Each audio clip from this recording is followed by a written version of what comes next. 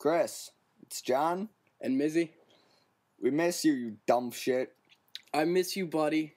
Come back home. Please. I puked on Beth all over her. It was very entertaining. He watched. There'd be more. Yeah, it was on the webcam. Remember that shit?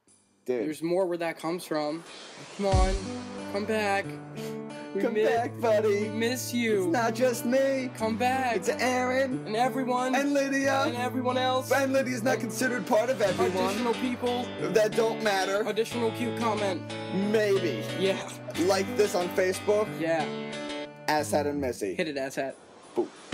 Where you gone, buddy? You left us all here and alone. I ain't trying to pick a fight, trying to throw stones. Don't you hear sincerity in my tone? Town ain't the same, sure, same place, same names, same faces, same games, still same gutter and drain, still same old motherfucking plane.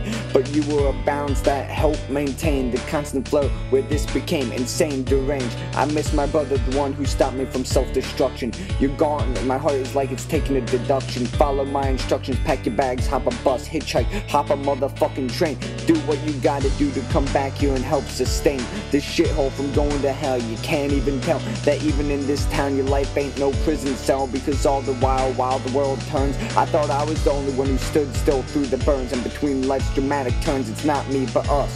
We stand still until you left. Now to tell the truth, I'm welcoming death. I want to hear the sound of my last breath. Remember when I puked all over Beth? I want more of those memories. I need my boy to talk to, cause you were the only one who was actually true. Brought me down to earth, you need another rebirth to recover yourself and to unearth my boy I met a year ago. I just can't fucking let go. Don't you miss the citations from the po-po? Shit was easy down here, yeah, sure as things resulted in tears. You held me while I cried, inside I emotionally died. That feeling never subsides. Besides, what fucking law do you abide? I wanna come up there and hog-tie you and throw you in the back of Vaughn's truck, then slap you like a motherfucking hockey puck. Take the pros and cons and just deduct. Realize that Doylestown ain't that bad. This place is your home. Home is what you make of it, not where you're from. You're not full grown. You got some years left in you to realize where you wanna be, and Boston ain't the place for you, Chrissy. I beg, I plead to come back home, boy. Back to Doylestown, come enjoy the boring life of pop being hardcore, where learning to drive is a fucking chore,